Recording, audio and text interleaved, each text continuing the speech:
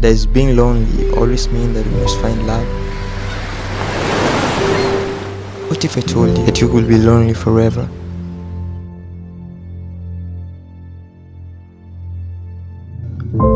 Now this is Ciara. She's a book writer of great renown. She's won a lot of prizes,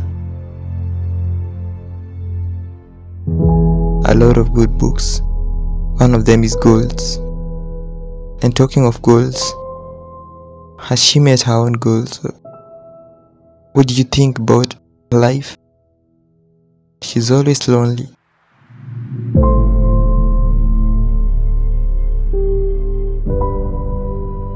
And I introduce you to another guy. Now this is Kelvin Brian.